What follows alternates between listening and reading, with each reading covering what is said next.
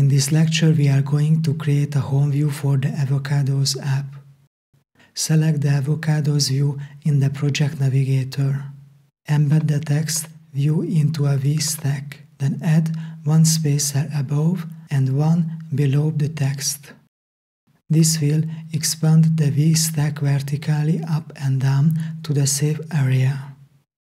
Next, add a background modifier to the VStack. Inside it, create a new image view and fetch the background image. This image is quite large enough to fill the whole iPhone screen, but we need to scale it properly. So add the following modifier to the image: resizable and aspect ratio, content mode, let it be fill. As you see, the background image filled up the full save area. Our next goal is to expand it outside the save zone. Enter edges ignoring save area, then all. Nice, it works like a charm. After creating this nice grungy background, we will add an avocado to the view. Insert a new image view above the text view and fetch the avocado image. As you notice, this is a huge image with transparent background. We need to shrink it down. Add the following modifier to the view: resizable and aspect ratio, then content mode, let it be fill.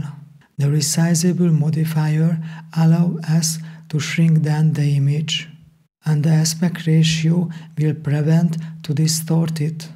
After that, enter frame width 240 and height 240. Finally, we are going to add a nice dark shadow behind the avocado, which will pop it up from the background.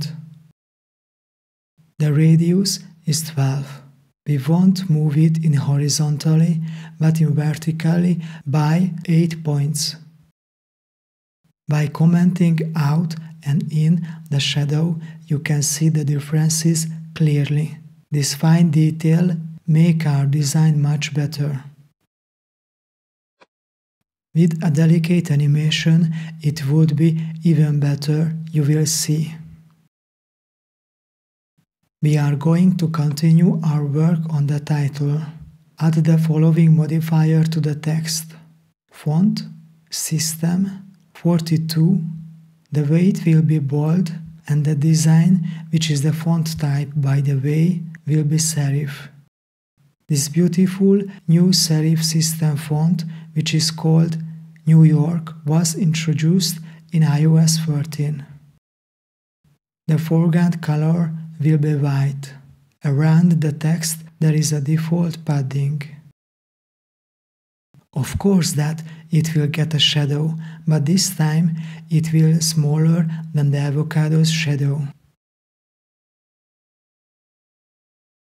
Next, embed the title in a VStack, hence we are going to add an introductory marketing content below it, and we want to keep this text together.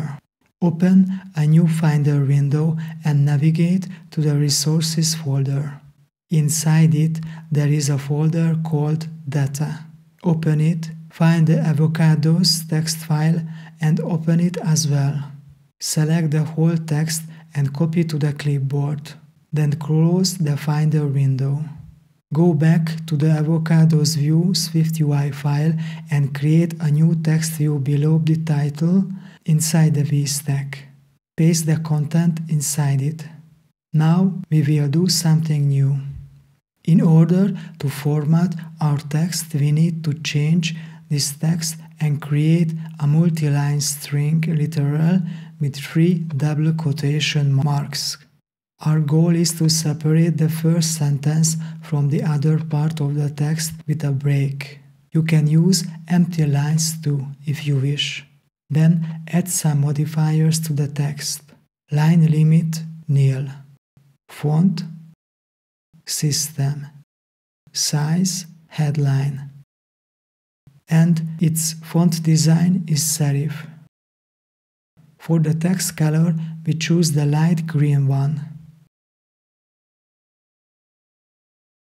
Then we center the whole text in the view. Almost done, but one thing is still missing in my opinion. What about to add a line spacing with 8 points? It looks much better now. Because we want our text to look good in iPads as well, that's why we add a 640 points max width to it. Since dealing with multi-line strings in the SwiftUI frameworks sometimes problematic, therefore we add 120 points minimum height. I wish that SwiftUI could handle the multi-line text views better in the future. Alright, add a default padding around the V stack. This spacing will improve the overall appearance of the view.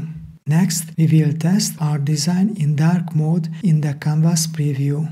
Let the preview device to be iPhone 11 Pro. Then we add a new environment modifier to the preview.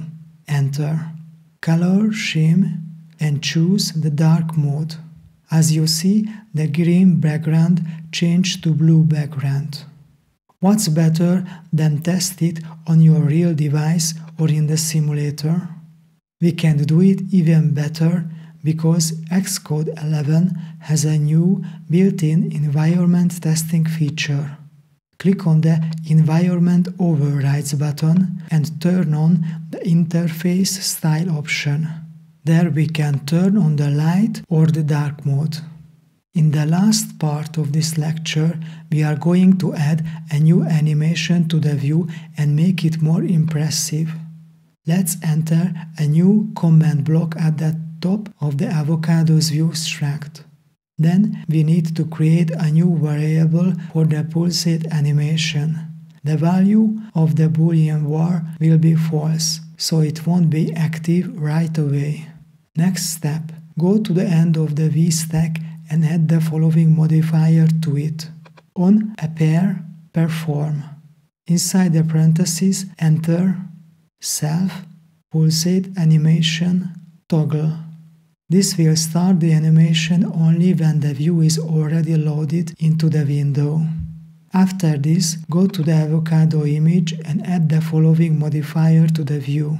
Scale effect, self, pulsate animation, $1, 0.9, which means that the avocado's size is smaller initially, but when the pulsate animation starts, it will scale up to its previously given size. Next, we will animate the opacity as well.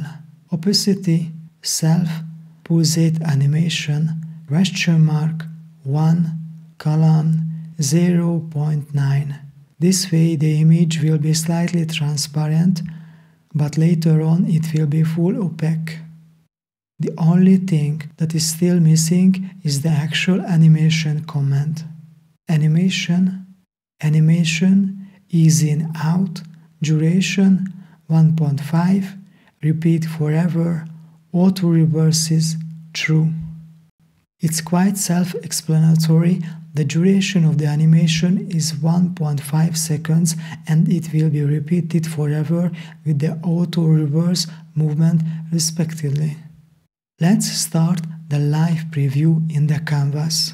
As it's expected, the avocado is animating in a slow pulsating style. We can even switch from light mode to dark mode by commenting out the environment modifier in the preview section. See? Just one more thing. I think that the title should be uppercased. It looks much better now.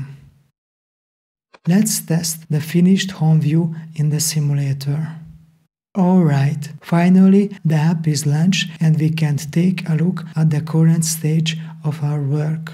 In the following lectures, we are going to create the avocado recipes view, then the ripening view. Finally, we will get a gentle introduction to creating forms with SwiftUI.